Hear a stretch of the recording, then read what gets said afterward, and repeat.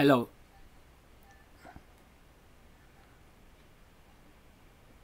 Hello.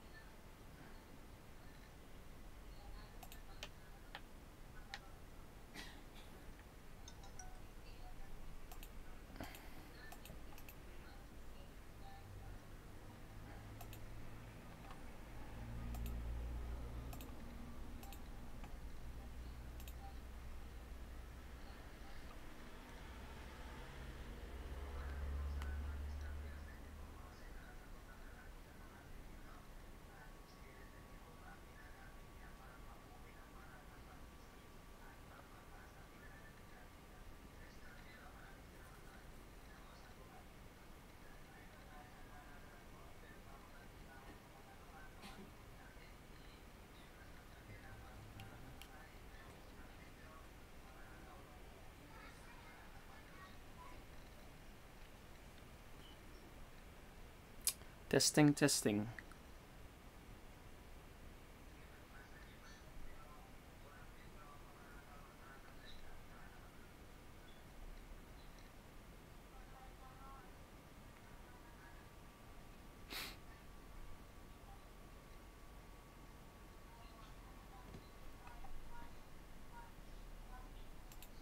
Test.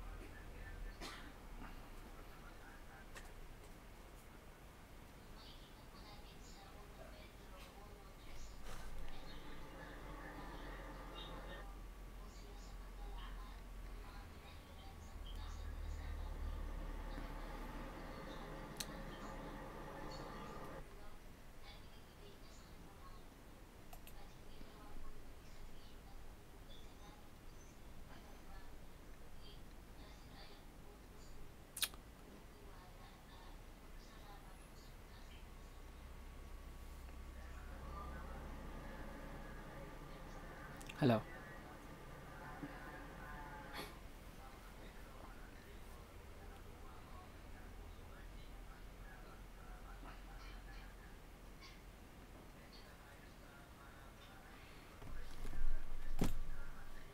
Hello, test.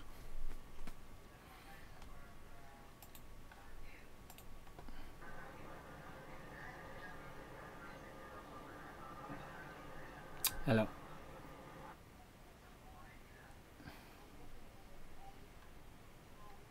Hello, test mic, test mic. This is a test mic.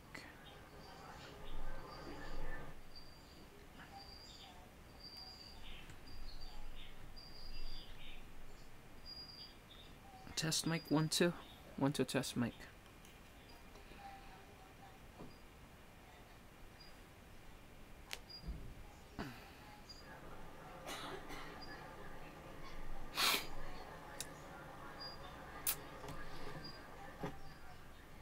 Hello, test. All right. See, I'm having hard time in wait lang.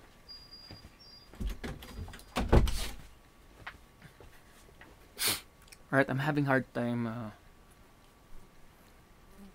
having better connection. However, let's try to just maximize what we can do here, right? Right. So for those who will be uh,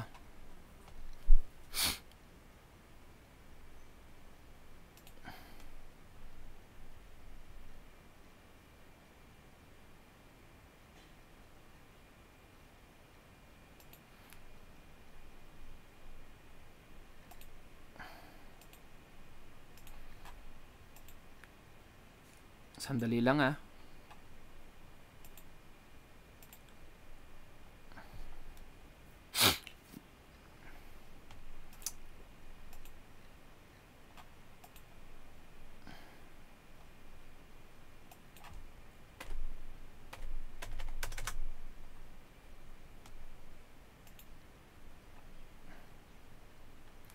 Alright, I hope everything is okay now.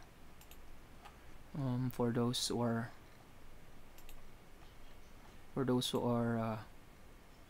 tawag nito, for those who are still hindi pa online, try nating maghintay ng konti sa mga iba.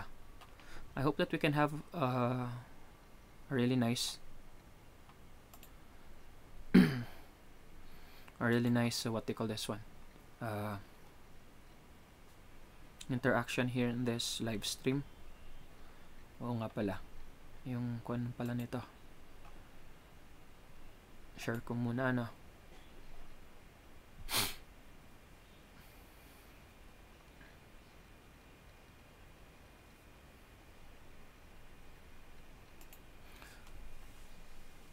sa mga sumusunod sa akin sa Facebook. I'm now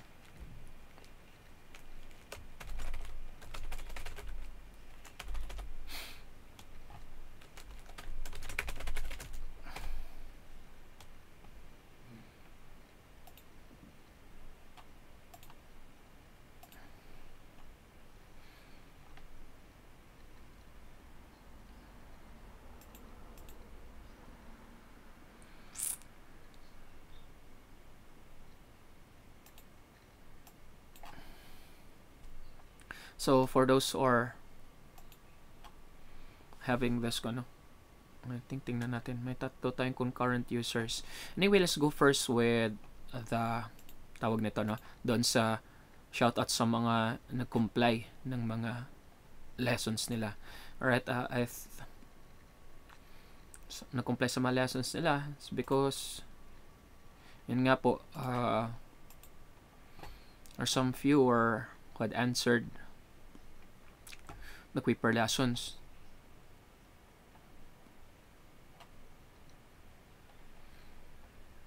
Alright, medyo may connection kasi tatlo kaming nagko-connect ngayon sa internet.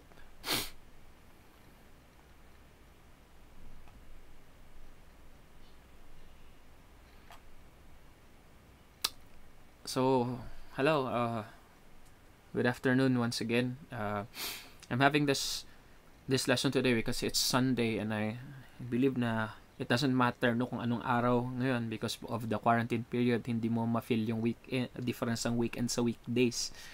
So I'm having this one today at Sunday. I hope that everybody is okay and I hope that everybody is doing well with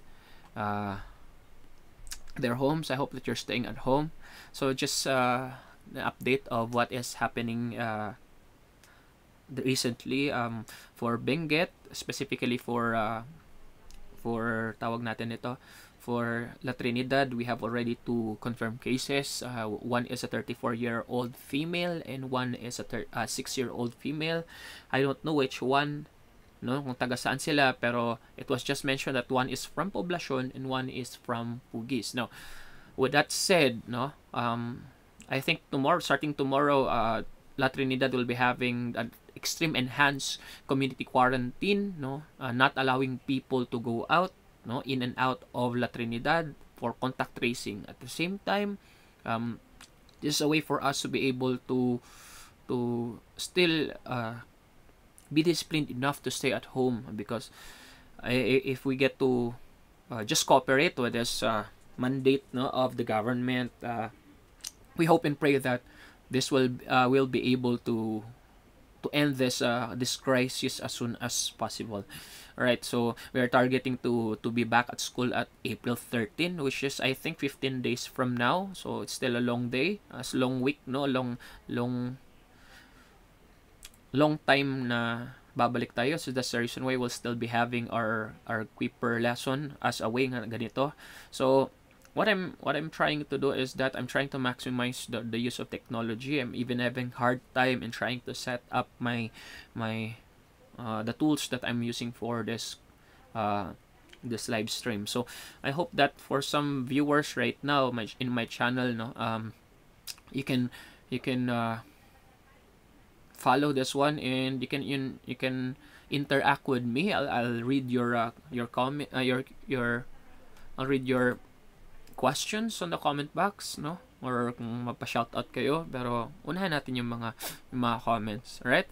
So for right now, no, the last topic that we had last time was your interaction of the digestive system with our the digestive system to the other body system. So so far for grade 8, we have grade 8E, we have 6 who finished out of 41. For grade 8D, we have 6 out of 40. For C, only 1.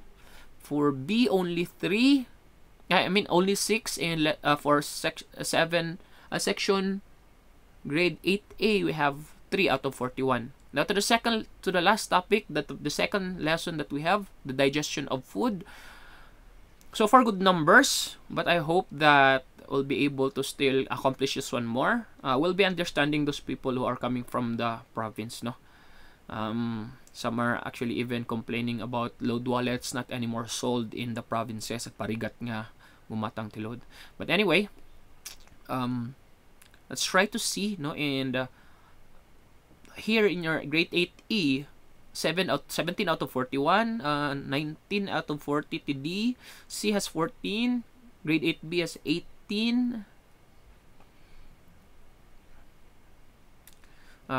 we have A, 16 out of 41, and meron pa tayo po yung pinaka first topic natin before we parted ways last time. We have the organs of the digestive system. We have discussed this one when we were still having this one in the classroom. Alright, so shout out po sa mga ito nandito. Si Ken Loy just answered today. Mr. Banug PM me actually, but this is already an expired lesson, but it's still okay. Miss Morales, Miss Santiban, sino pa ba? Miss Docaiso, Mr. Villegas, Miss Sangyao, Jackson Bayanes, very good. But you answered the old ones, Mr. Bayanes. This is still the first quarter lesson. Miss Mayos, Mr. Bumidang, Mr. Kadawang, Mr. Amboy. Alright, so salamat po sa pag-accomplish ng mga ito. Mr. Beknan, Mr. Kuyahon, Mr. Literato, Mr. Saidovan, Mr. Saldaan, and the rest. So, hindi ko na kayo ma-mention lahat, no?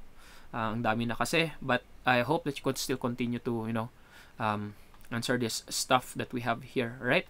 So, right now, what we're going to have a new lesson, no? In this case, we have your tapo. All right. So you have the diseases of the digestive system. Now, for some other sections, I've already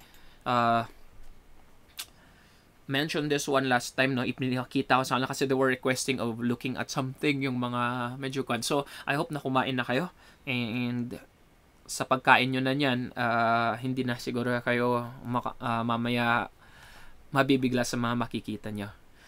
Alright, so I still, let's try to see, no? And natin, bisitahin natin po yung live stream. Kung iisa lang po yung concurrent watcher natin. So sana po dumami kayo. Alright, tingnan natin po yung sa Facebook ko muna. Alright. I hope na maganda po yung connection. I'm also reviewing this one on my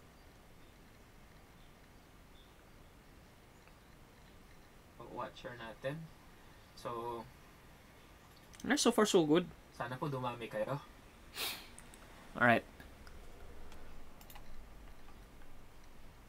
Alright, so far so good naman po with this one. So let's proceed, no, for our lesson today. Now, our lesson is about the diseases of the digestive system. So natapos na po tayo sa organs, the anatomy and the physiology of the digestive system. We have the what do you call this one? The process, no? The digestion of food. Now, last time what we had was the interaction of the digestive system to the other body systems. Specifically, we have mentioned about the nervous system, we have the circulatory system, we have the integumentary system, and even the excretory system. Alright? So, yun po ang lesson natin. So, we have the second to the last lesson today, which is the diseases of the digestive system. So, ano yung mga problema na na-encounter natin in terms of mga diseases, no? Anong mga problema, sakit na pwede nating makuha if we don't know how to take care of our digestive system. And the last lesson that I'll be reserving would be how to take care of your digestive system naman. So, let's go now here and let's talk about your digestive system. So, sa digestive system po, we have your objectives. At the end of the lesson, you should be able to identify the effects of diseases on the digestive system. So, pag-uusapan natin po yung mga sakit, paano natin makuha yung sakit, ano yung style ng sakit, ano po yung mangyayari po pag meron tayong ganitong sakit. So, let's try to see some few photos. No? I hope that, as I mentioned, kumain na po kayo. Hindi na kayo mabibigla sa mga makikita nyo. Alright, so, first things first, we start with the upper region. We have your mouth region or your oral cavity and problems that we may encounter there. So, we have what you call your tooth decay. Alright. So, meron tayong sinasabi natin sa tooth decay. Ito yung mga decay, no? Yung pag sinasabi natin decay, nabulok. Alright. So, may tendency na nabubulok po yung ngipin nyo. In that case, you get to see that here we have pits in the tooth crown develops as a result of the destruction of the enamel. Alright. Your tooth has a protective layer called enamel. Right, yung enamel na yan po, siya po yung nagpro-protect para hindi po tayo sensitive sa mga kinakain natin. Yan po yung tendency ng mga iba pag kumakain ng malamig, na biglang kumain ng malamig, let's say ice cream. Wala na silang masyadong protective layer doon sa ngipin nila that they get to sense that one right away and nangingilo sila. So in this case, we have your pits at yung mga problema, no, na nawawala yung mga enamel nyo. So very sensitive na yung ngipin nyo. Alright? In this case also, it says here that decay begins in the dentin layer of the teeth when the acid leaks into the pits, creating a cavity. So meron po tayong iba namang layer which is called the dentin. However, pag nagasgasan po yan at natanggal po yung layer na yan, those acids, no, because we create acid also in our mouth that may leak in, and alam natin yung acid is nakakamelt po yan. In that case, pwede pong maging butas yan sa ngipin nyo and those yung nangyayari. So you get to see here in this picture, no, yung ngipin at merong mga puti dito sa gilid. These are what you call your yung mga plaque. Ito yung parang puti na pag pumupunta po kayo sa dentista, ito po yung binabarena niya at binibitak para matanggal po yan. Kasi, no, as years go by, if you don't know how to do the correct way of your oral hygiene, no, food debris will be sticking out and maybe staying there in the gaps of your teeth, and later on they will be hardened and become your plaques. Kaya nag-accumulate po sila dyan sa ngipin nila. Later on, ang dami na niyan dyan at tatamaan na yung mga gums nyo sa baba. Alright? And yan po pwede din pong bahayan ng bacteria. Alright, let's go to the next one. Alright, we have your tooth decay, no? Ito yung sinasabi ko, or sira sa cavity. Alright?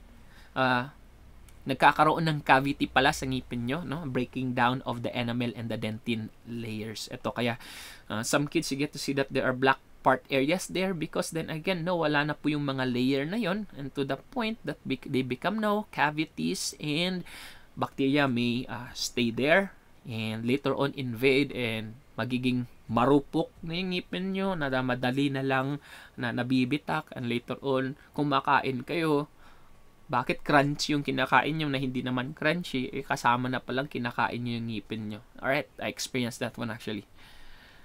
Alright, let's go to the next one. Now, we have also your, as I mentioned already, have your plaques already, a bacterial film in the teeth where acids are produced, causing the tooth decay. Yun po yung mga puti na nakikita natin kanina. Alright. So, paano ba natin maiwasan po yung tooth decay? So, pwede pong yung daily brushing. If you get to see the advertisement of Colgate, it sabi nila, mag-brush daw tayo. Dati kasi sinasabi nila magbabrush tayo ng 3 times a day. But it's not actually always the practice, because for the dentist, they also recommend that you always brush your teeth every after eating. So yung tanong, ilang beses ka ba kumakain? Gano'n ka kadalas kumain? So kung ganon ka kadalas kumain, ganon ka rin dapat kadalas mag-toothbrush, right? So you get to see that in your toothpaste, no? Merong sinasabi din with fluoride protection. You get to see here in this picture that you have that fluoride protection, the use of fluoride prescribed by dentists can also prevent cavities. Alright, so yan po yun, no? And aside from brushing, you can also do flossing. You get to see that meron yung meron yung nabibili sa 7-Eleven nasa malapit sa counter ng mga thread, no? Or yung may ilo na nilalagay para tinatanggal yung mga in-between ng mga dumi doon sa ngipin natin. And at the same time also pwede din mag-gargle ka ng antibacterial mouthwash. Listerine, meron din yung hindi ko alam kung andito yung sa akin. I may have alright, so ano bang mangyayari, no? If you get to see that those plaques, let's go back to this picture, these plaques here will be accumulated over time to the point na hindi ka nagpalinis ng ngipin and dadami siya dyan and iipitin niya yung mga gums na yan. As I mentioned last time, bacteria can stay there under, no, sa mga plaques na yan. So anong mangyayari? Meron po tayong sinasabing sakit na gingivitis. Ito po yung sinasabi natin, simply, this is what you call the inflammation of the gums. So, yung ngipin natin, no, makikita natin dito sa picture na ito, yung pink ones dyan, nung saan nakakabit yung mga ngipin natin, yan po yung mga gums natin. However, you get to see that, lintog na ito niya, dimakal. Kasi inflammation nga, nagmaga yung gums kasi nga, na either naipit sila ng plaques or meron ng mga bacteria dyan na nag-cause para maging inflamed yung mga gums natin dyan. So, yan po ang isang sakit na nakikita natin, no? Na some others talagang nakikita nung nag-bulge yung bunganga dito kasi ang laki na nga ng mga gums. Alright? You get to see some more pictures here. No? Merong mga gum inflammation na ito dito banda, medyo umatras na ito, and these are white hairs are what you call your plaques. Ito yung dapat palinisin, no? Para wala yung mga yan. Alright. So, hardened plaques are what you call your tartar. So, ito na yung dapat ipalinis, no? Meron yung isang video ng nagpalinis sa YouTube, no, na 25 years na hindi nagtutoothbrush ata yun, and binari na ng doktor. As in, pag tinitingnan mo yun, it's really very satisfying na nalilinis yung ngipin. Alright, so, having red and swollen gums which bleeds upon brushing are signs of gingivitis. Or sometimes when you get to you brush your teeth and bakit white yung toothpaste pero bakit pagdura mo pink or red? So actually what happens there is maybe you touch the gums and cause that one to bleed. Kaya nagmix doon sa kwan. Kaya pagdura mo reddish or pinkish yung dinudura mong toothpaste. Right? So dapat ito yung gagawin natin. This can be prevented by proper oral hygiene, by brushing at least twice a day, flossing, avoiding cigarette smoking, even muma actually, no? And visiting a dentist regularly. So, stop muna tayo dito and try natin bumisita sa live stream natin kung merong mga questions na to. Alright, so far, wala pa naman akong nakikita. So, kung hindi man kayo naka-live ngayon na nanonood, I hope that you're able to so sa mga nag-live, comment naman kayo para pwede ko kayong ma-shoutout dito. Alright, so mga special mentions sa mga nanonood. This is a public live stream, kaya hindi ko alam kung grade 8 lang ba o some other ones are actually also watching this one. Maybe my former students of grade 10, grade 11, grade 12, or mga younger years, no? So, salamat sa pagsusubaybay nyo dito sa live stream. So, let's get to continue this time. So, punta naman tayo sa isang sakit called constipation. constipation. Simply, no, dito sa tayo, dito dyan natabol niya.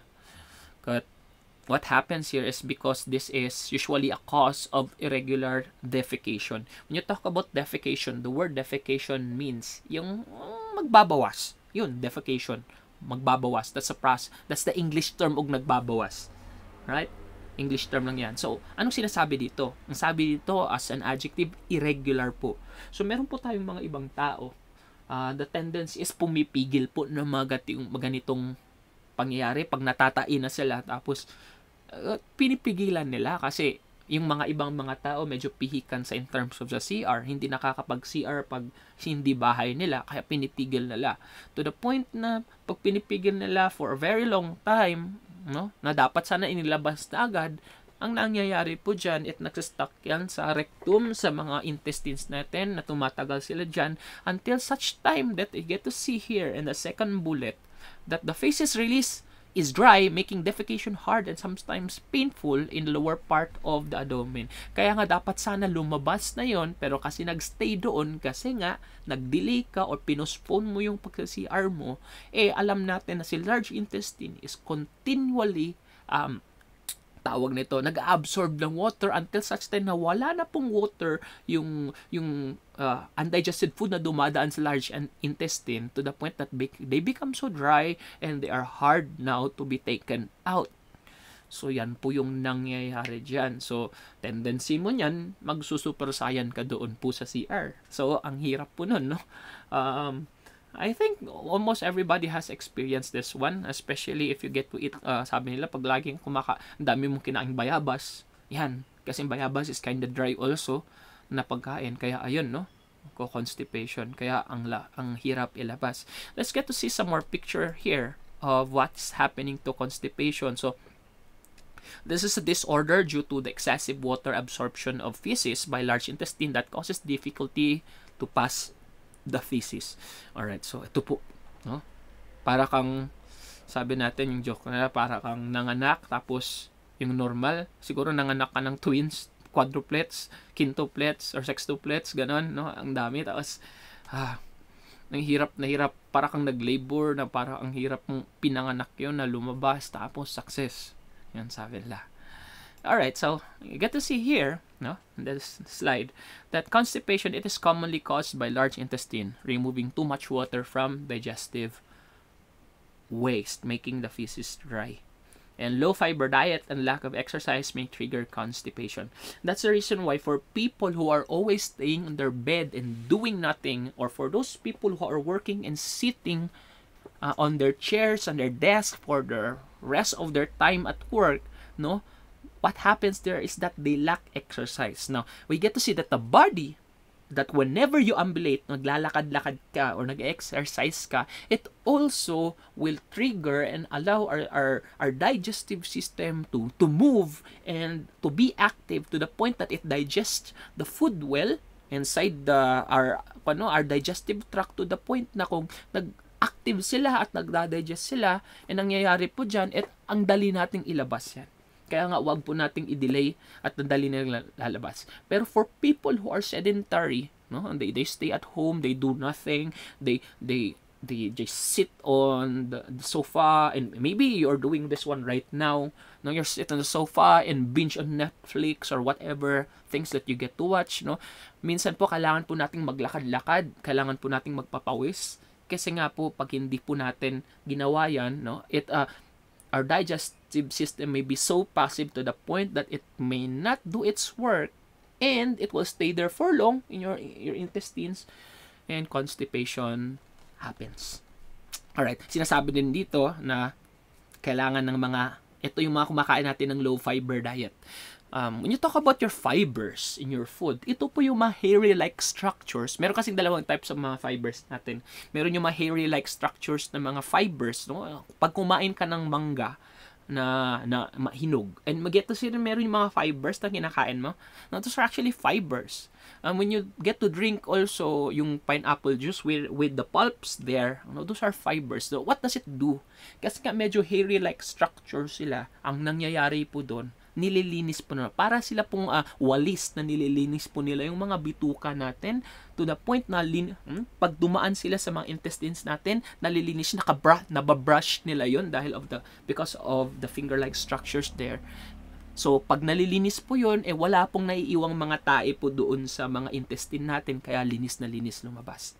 And also to the point na sinasama nila lahat, kaya hindi dry yung feces natin later on. The other type of your fiber is actually para siyang magnet, no? Yung fiber na yun na nagmamagnet ng parang hindi siya hair-like structure pero medyo magnet siya, na para siyang gel na pag anytime na dumadaan siya, ano yung mga sumasabit sa kanya dinadala niya until mailabas natin. And that's also some point na nililinis natin niya yung mga anything na nadadaanan niya sa digestive tract. Alright, so advisable talagang dapat high fiber diet din yung kinakain natin. Where do we get this one? We get this one from fruits and vegetables. Right? So, some more about constipation, high fiber rich diet, pag hindi na talaga pwedeng malabas kasi nga ang tigas-tigas na, kailangan na po ng jackhammer. Joke lang po, hindi po jackhammer. So we have here what you call, these are medicines, remedy for you to be able to release this one by taking what you call your laxatives. Ang laxatives po, Dulcolax, yun, pagpunta sa pharmacy, this is what you call your Dulcolax, no? So, anong gagawin nun? Iniinom mo yun, tapos parang pinapalambot niya yung feces sa loob ng yung digested food natin sa GI tract natin to the point na pwede mo nang malabas mamaya. Alright? So, punta tayo sa next. So, meron po tayo. So, we're done with your tooth decay. We're done with your gingivitis. And we went to your constipation. Now, let's go now to your diarrhea. Right? So, in your diarrhea right now, this is actually the opposite of your constipation. Pag constipation, tumigas. Sa diarrhea naman, para nang naging tubig at very loose. To the point na sabi natin, pag diarrhea, let's go first to the second one. We have here what you call your loose bowel movement. Alright? Loose kasi, no? Yung feces, hindi siya yung buo, loose. So, minsan, pag isip mo lang pa sa isip mo na pupunta ka ng CR, hindi ka na umabot sa CR. Lumabas na. Alright? So, may mga ganong joke, ano? So, it's commonly caused by viral and bacterial infection in the gastrointestinal tract. So, pwede po siyang cause ng virus, just like your coronavirus, though your corona is actually targeting your respiratory system and not your digestive system.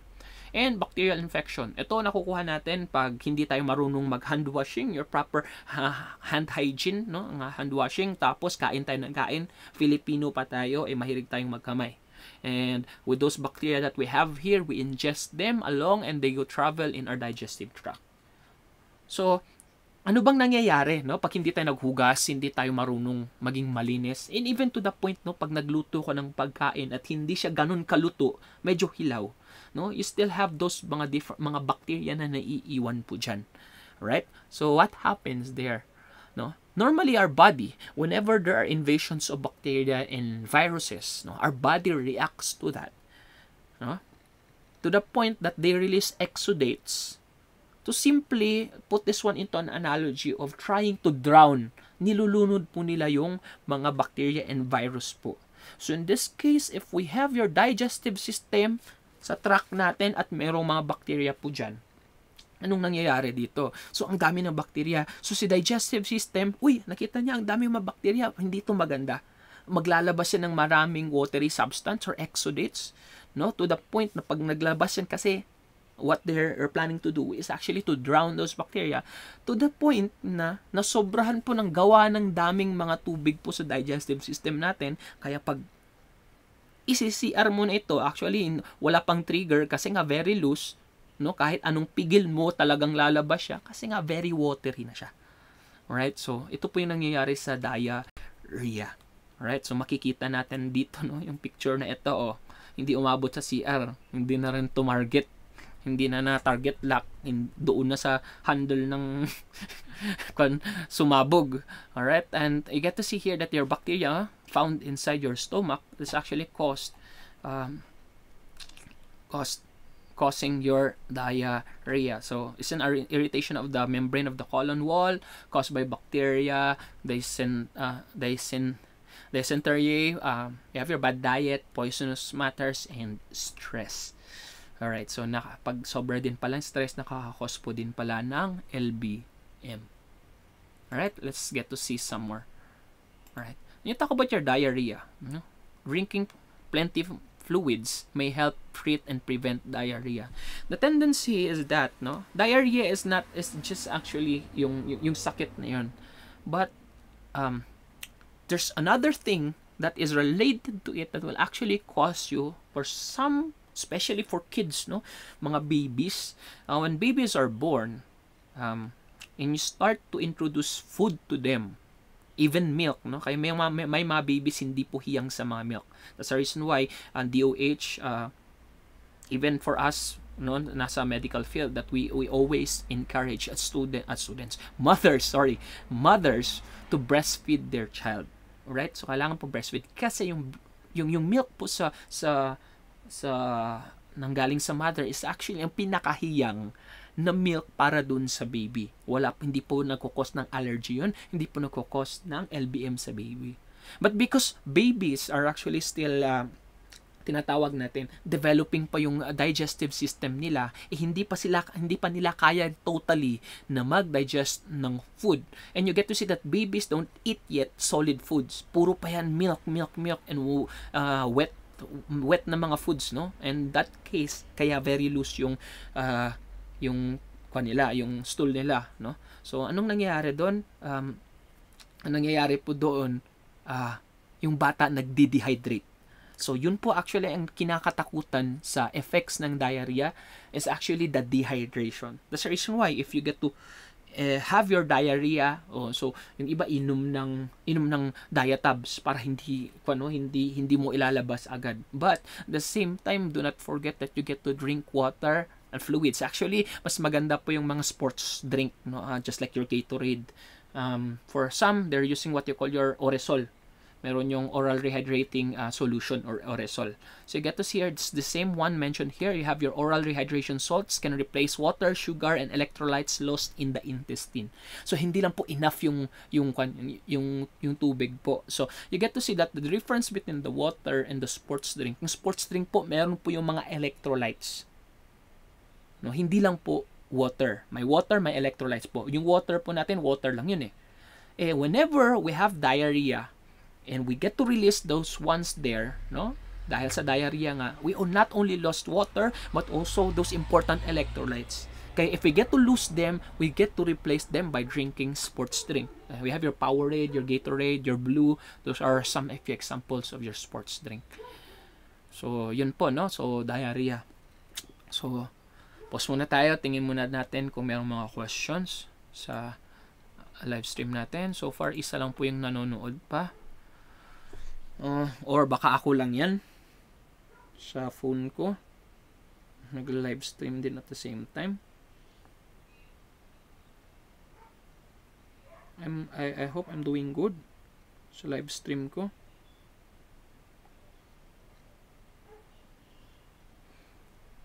Nanonood pa. Or baka ako lang yan sa phone ko. Nag-live stream din at the same time. Alright. Di bale, if you have your questions, you can put your comments, that I will be making another live stream siguro for this one kung gusto nyo to answer a few questions. Would you prefer ba sa Facebook ko na lang ilagay? Why I'm doing this one in YouTube is that in YouTube kasi public ko sa YouTube ko and I want all my videos to be here in my channel. Hindi ko kasi masyadong trip yung videos ko, especially lessons in Facebook, because then again, hindi po ako ganun kagaling na teacher and nahihiya po ako sa mga teachers na mas magaling sa akin and they get to watch my videos and maybe they say that I'm teaching I'm not teaching well, so para maiwasan po natin yung tawag na to, yung mga bashing. So ganun po yung ginagawa ko. Anyway, let's continue. So after your diarrhea, tingnan nga natin doon sa Facebook ko pala. Meron kasing nag-like Yan. So, ang dami pong tawag nito. Ang dami pong online, pero hindi po sila online.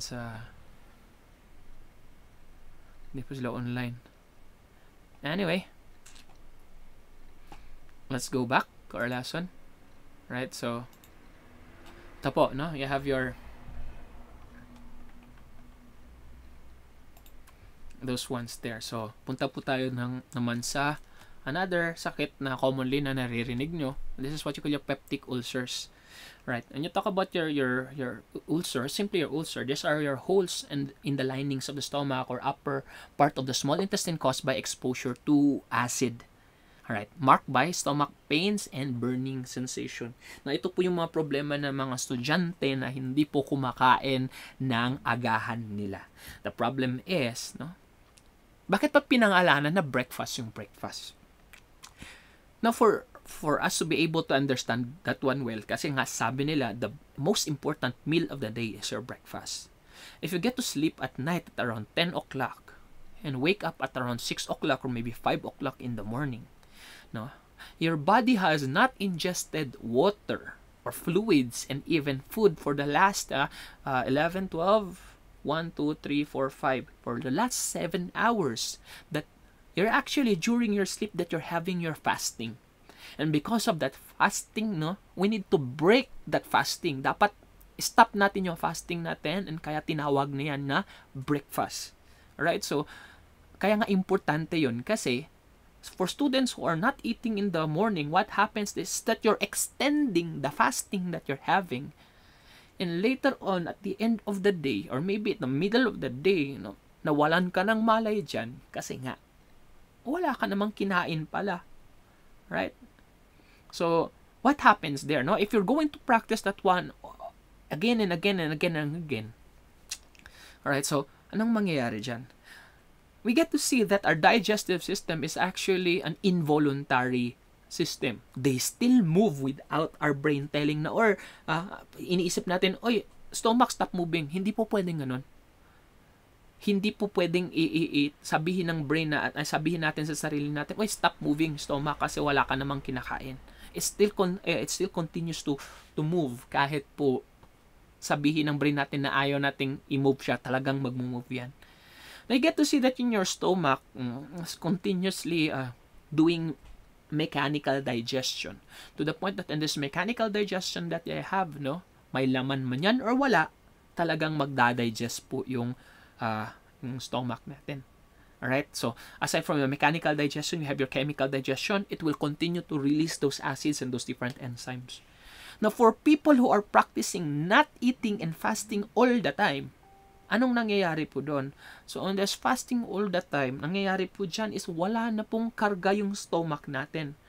Pero to the point na it's still moving and releasing those different acids and enzyme. So, wala po siyang madadigest. So, nangyayari po dyan, kasi wala siyang madadigest, sino ang idadigest niya? If you get to guess this one, no, sadly, si stomach, idadigest na yung sarili niya.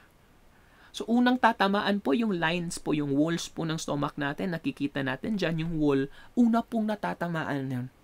No, so, namimelt na siya ng acid, and because of the mechanical digestion, no, nagagasgasan yan to the point na nagkakasugat na po yung stomach natin. You have now your wounds and your lesions or mga sugat dyan sa stomach natin, and yan na po yung tawag nating ulcer.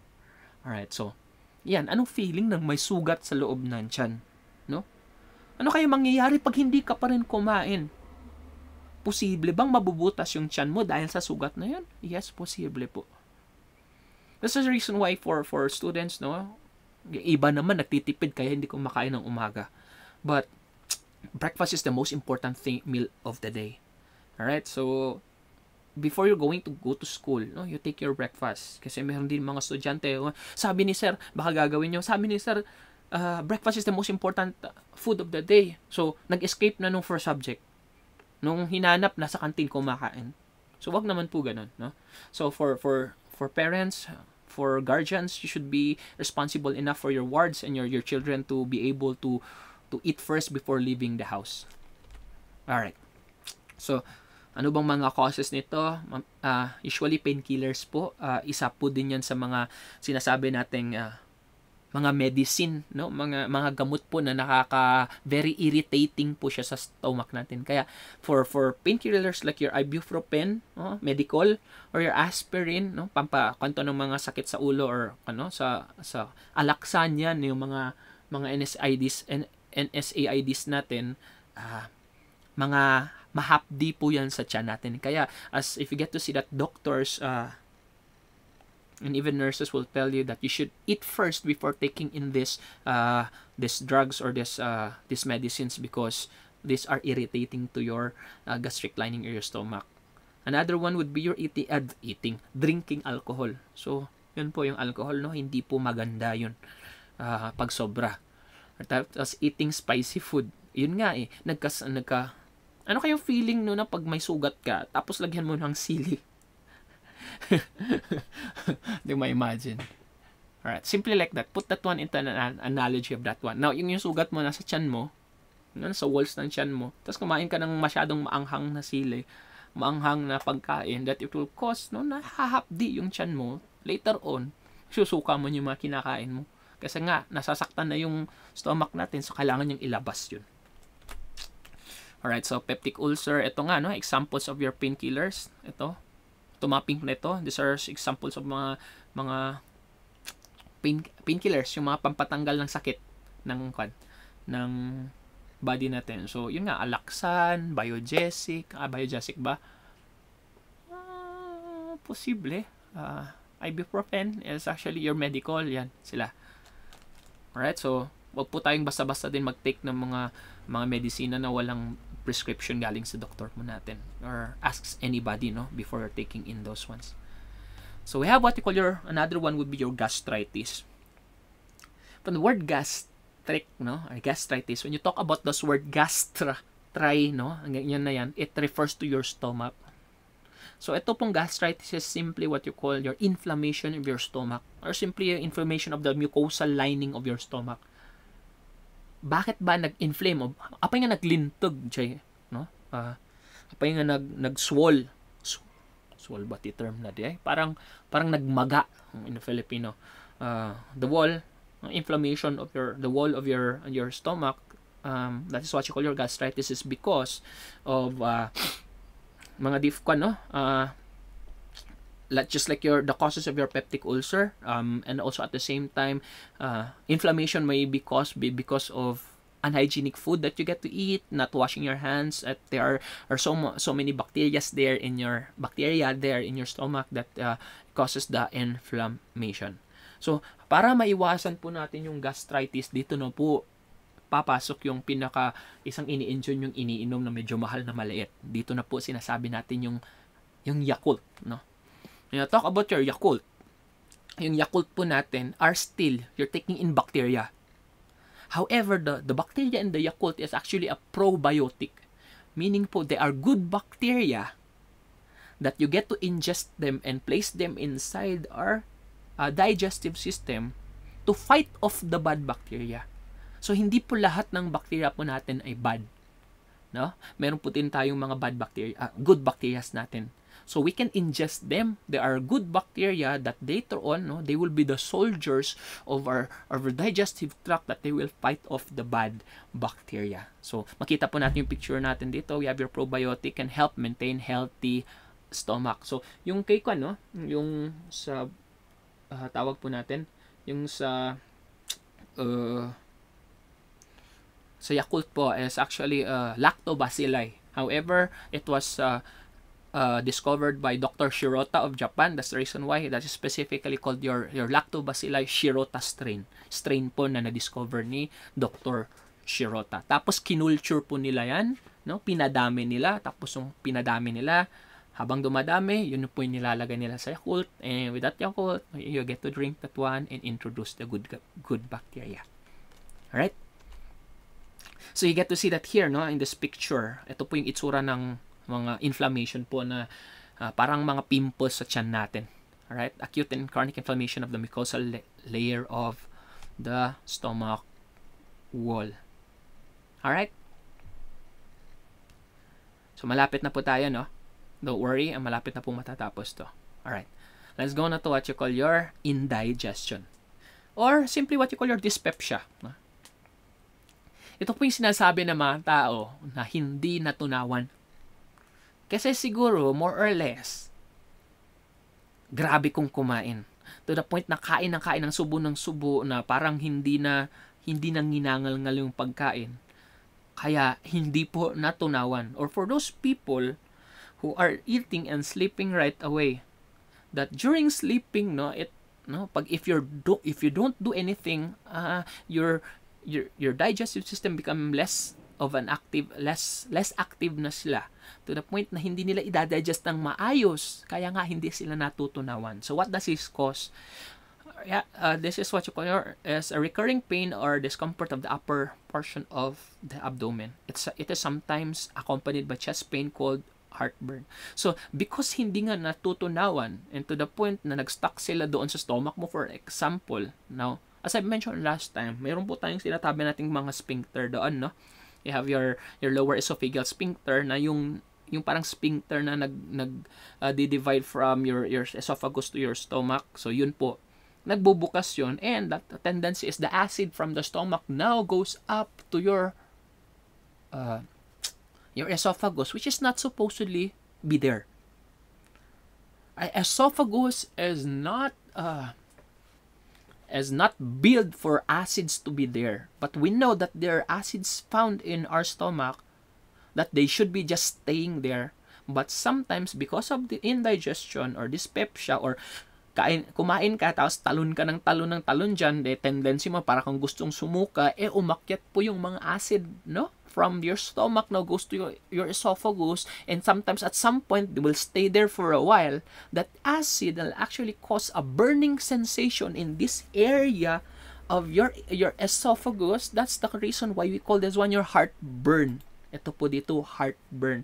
Pero it's not actually literally telling you that your heart is burning.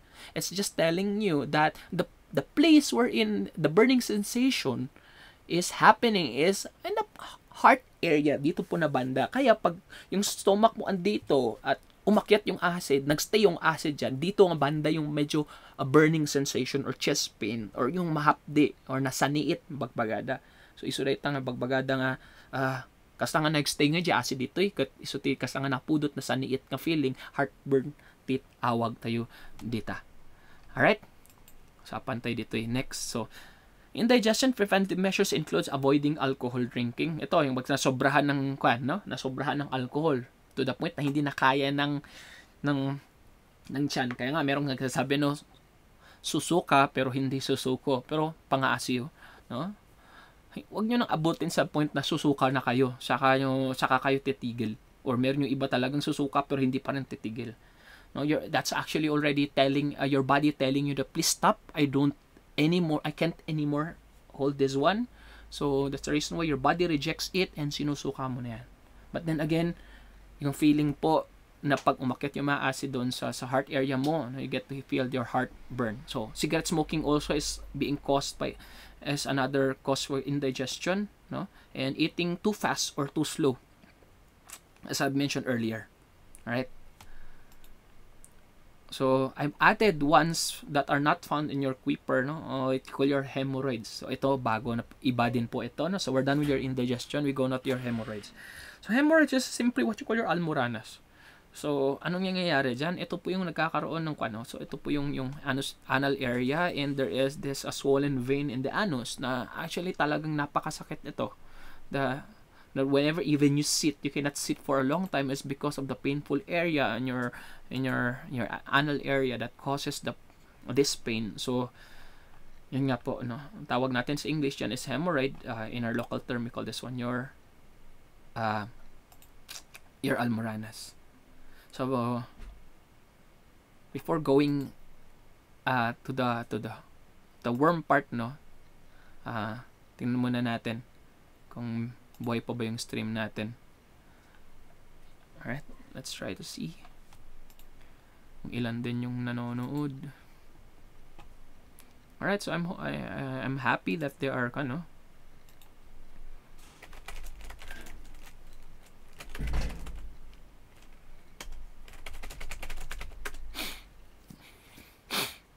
happy that there are 4 viewers right now. And shout out kung sino man kayo. Just say something here. And like I can shout you can do shout out of your names, no? Later on this video can be reviewed. So pwede nyong i-replay afterwards. So thank you for those who are staying with me right now. No? And salamat po ng marami. So let's continue with the last disease, which is what you call now your colon cancer, or simply the cancer of the large intestine. Now, some few celebrities actually died because of this one. Wherein, one of the best example of a person who died this one is the late President Cory Aquino, the mother of Chris Aquino, who died from colon cancer. So, what happens here in your colon cancer? Let me read. Colon cancer is a cancer of the large intestine or colon, which is the final part of your digestive tract. Most cases of colon cancer begin as a small non-cancerous, benign clumps of cell called adenomatous polyps. Over time, some of these polyps become now colon cancer. So you get to see that in your colon cancer, no, this here that you're seeing are actually cells that do not look like the same cells of its surrounding. So if the cell that is supposed to be there should dapat kasi sa body natin, kung anong cell yung nandyan, dapat consistent yan siya sa tawag natin, sa environment niya. But pag merong cell dyan na hindi kamukha nung cell na dapat nandyan, ng itsura niya, more or less yan po ay isang cancer cell. So what happens here is that in this cancer cell that you're having right now, it starts with parang mga polyps. When you talk about polyps, these are protrusions. Tingnan natin, think of mga big pimples, no, doon sa large intestine natin. Alright, so yan po, dalawa po pwedeng mangyari sa isang cancer cell. It was mentioned here, pag non-cancerous, meaning benign, hindi po siya nagsispread, hindi po kumakalat yung cancer, doon lang po nagsistay. So pag benign po, malaki pa po yung chance na mabubuhay po yung tao kasi you can just cut it off through surgery and stitch the large intestine and reconnect them, and you took out now the cancer cells. However, there are cancer cells that you get to encounter, they call malignant. So sa malignant po, ang nangyayari po sa malignant, ito po yung mga cancer cells na kumakalat. Pag once kumalat po sila, in just one portion of your small large intestine, nandun lang sila, how many days, kasi para din silang mga virus or bacteria na dumadami agad, later on you get to see na yung buong large intestine mo, hindi na po normal cell yun, puro na po cancer cell yun. At pwede po silang ma-extend to other parts of your body, maybe going to your small intestine, going to your stomach, and you die with that cancer. So, anong nangyayari po dito? In this case also, sa colon cancer, kasi nga meron silang parang, parang sumasabit dyan. As you get to see, dapat malaki yung butas dyan. Pero dahil sa mga cancer cells na ito, may cause obstruction na hindi na po makadaan yung mga feces dyan. No? So, hindi na po pwedeng dumaan yung mga tayo dyan kasi nga, nabara na. Excuse me. Hindi po yung COVID. I'm having my allergies. Alright, so, pwede po dyan. Or, dahil lumiliit po yung butas dito po, lumiliit yung butas dito po sa cells na ito, ang tendency po, pag tumaan yung tae dyan, sasabit po yung mga ibang mga tae dyan po sa mga cancer cells na yan, and may stay there, na tendency, dyan na po sila mabubulok, to the point na mabubulok din po yung parte ng digestive, ng large intestine nyo. So, again, yan po yung nangyayari sa colon cancer. So, yung hirap ng mga taong merong colon cancer.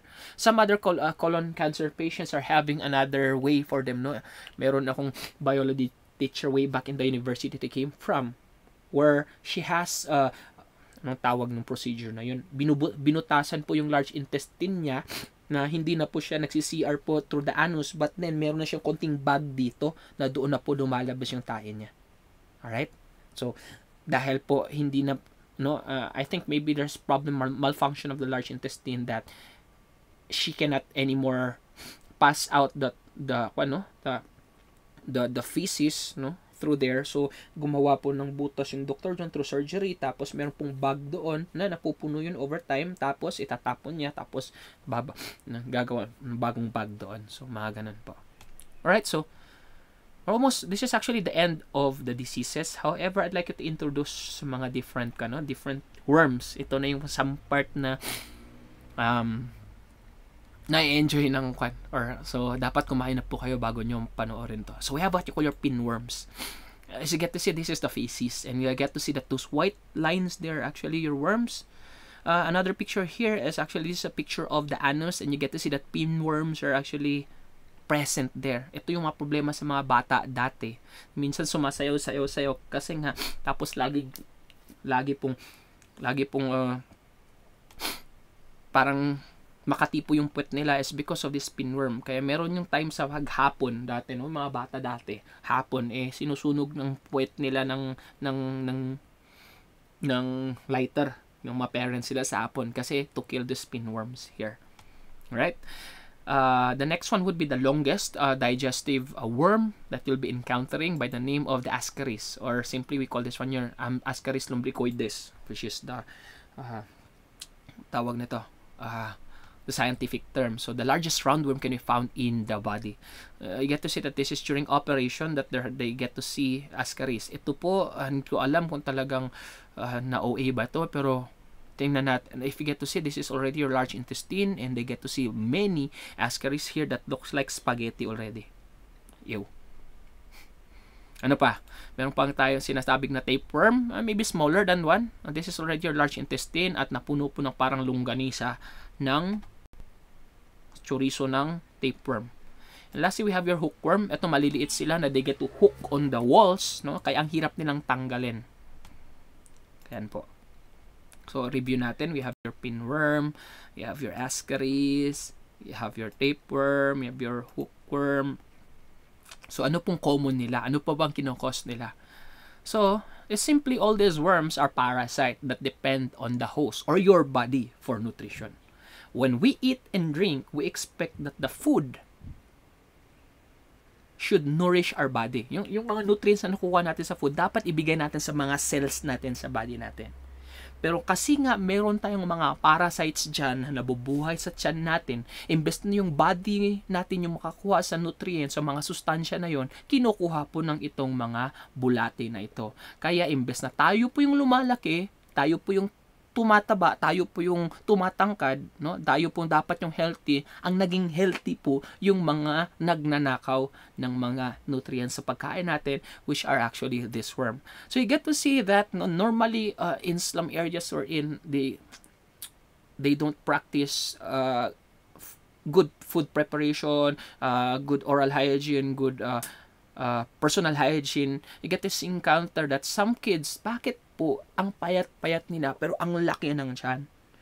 Na later on you get to see na nagpalaki pala ng tiyan ay yun pa yung mga bulate na nasa tiyan. Then again, supposedly the food that we get to eat and the fluids that we get to eat should nourish our body, but then ninanakaw po ng itong mga bulate sa tiyan. Kaya sila po yung lumalaki, hindi po yung may-ari nung yung body natin. Kaya they rather get the nutrients from the food we ate instead of being consumed by our body. So ito na po yung yung last part natin ng lesson natin. So we have those different diseases. You can just get to replay this one and watch again. But let's go right away to your key points. So disease exhibits many different symptoms, proper hygiene. I will be explaining this one. Let's get to see and try to check your understanding. Identify what is described items below. So ito, no, number 1, substances that dentists used to filling in cavities. Haven't I mentioned this one earlier? Punta natin dito. Ano ba yung finifill nila? I think there's what you call amalgams. Kasi yung dati ginagamit nila is mercury. But then again, mercury is a heavy metal that is poisonous to our body. And if you get to ingest that one, it will stay in your body forever. That is what you call your bioaccumulation. Ano ba? Ito yung pang pasta There's no term here. Blah, blah, blah, blah, blah, blah, blah. Di kayo, picture na. Ang picture dito.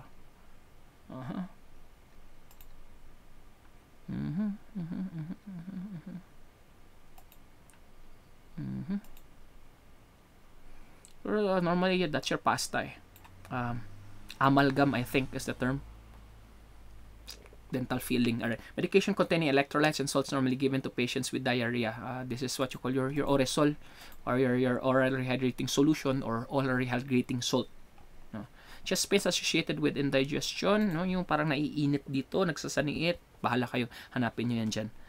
Medication used for killing bacteria. Ano ba yung kikill ng bacteria for medication?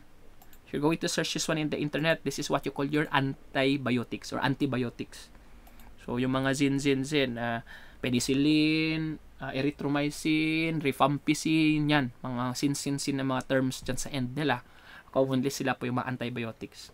A diet which help prevent constipation. So, ano bang klaseng diet? It's actually your high fiber diet. So, high fiber diet. Dapat high fiber po para tapos, syempre, huwag kalimutan yung fluids. Right, let's try to challenge ourselves. Why does stomach contain protective layers? What will happen if these layers are damaged?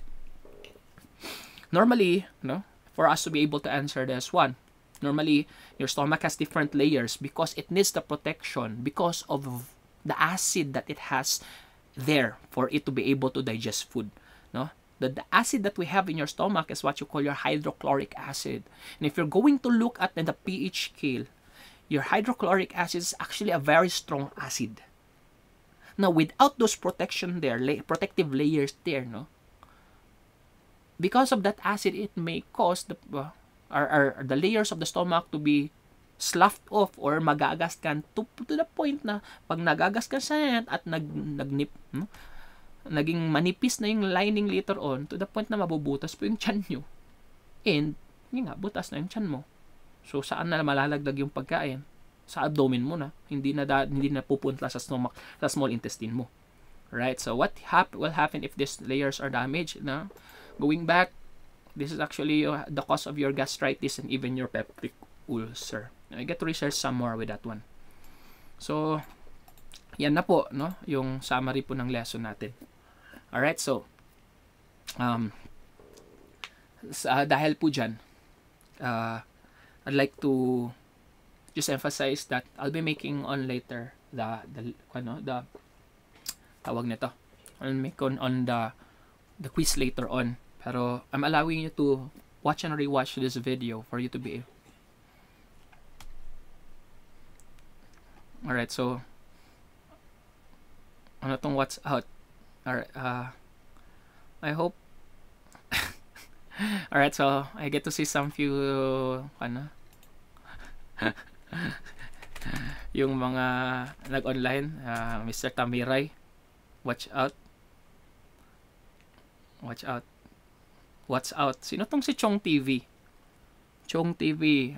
Mr. Tamiray and Chong TV and Mr. Julio Jr. Antonio. I hope this is Mr. Antonio of Section B. Parang Section B halos lahat. Shout out sa inyo. So, I think Mr. Tamiray is having his vlogs also in his channel that you'd like to subscribe. And also subscribe nyo rin po ako. I still have 100 plus.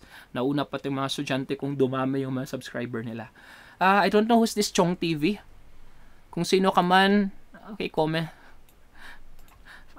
Paki-comment naman ng pangalan nyo. So, this is Mr. Tamiray. So, thank you for staying with me here. I hope na in the past, sa the next few days, dumami tayo, and mas makan. Si Mr. Daos ang Chong TV. Alright. Hindi kaya titirahin ka dyan ni Kong TV, Chong TV, Mr. Daos.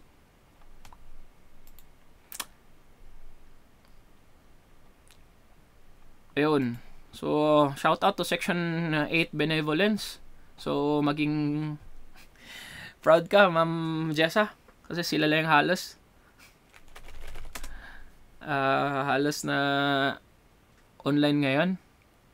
And nga, I think this students of mine are doing their tawag nito, their vlogs, their contents, no? So subscribe nyo rin. For those who are doing vlogs here, pag gusto nyong matuto din in how to stream, I can teach you how. So next time pag natapos po yung quarantine po natin. However, yun nga po, stay at home. You get to see that if you see the news in Baguio, they have already arrested 171 people who are actually violating the community quarantine. And starting tomorrow until I think April 2, I'm not sure, or April 1, no? Nandun po tayo sa extreme community quarantine because we have dalawang positive po na mga cases here in our area. So, dapat matrace po kung sino pong nakasalamuha ng mga positive po at makita natin kung talagang ipa-check natin, no, kung ano ba yung case na dapat sana hanggang 2 lang, hindi na natin dagdagan yun. Alright, so yun, no,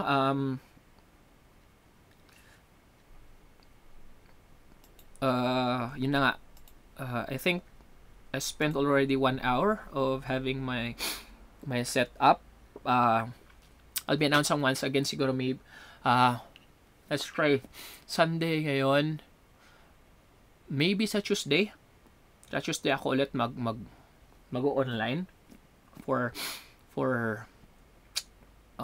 live stream for the next con. Maybe for grade 7 muna tapos saka ako magagawa sa grade 8. So, guys, I know that it's kind of hard right now because of the quarantine issue or the quarantine period.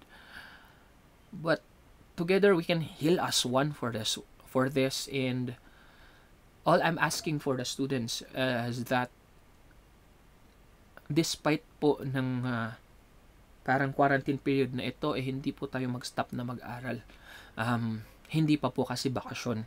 Don't worry, you still have your 2 months of vacation that you'll be enjoying with no online lessons already. So right now, no, for us to be able to flatten the curve is that for us to be able to stay at home. In this case, we're going to use a technology for us to be able to share. Paabot ko po yung lesson sa inyo.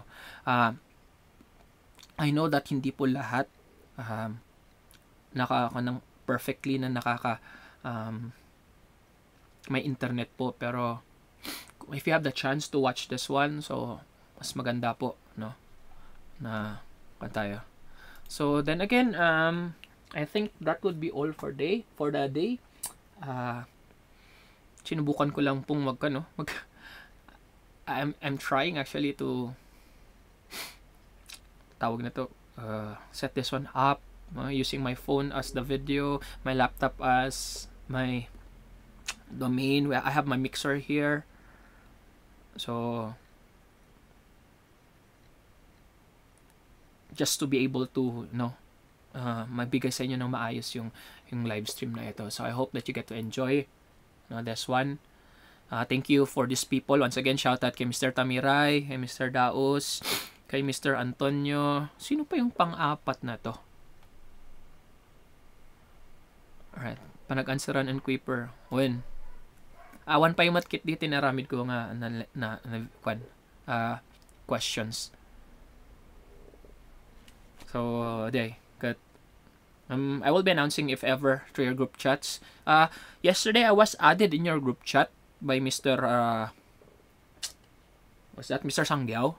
But I declined, no? Medyo hindi ko trip yung mga group chat kasi. I'm just relaying the information to one person to be sending that one in your group chat for you to be able to see my updates. Alright? So ito.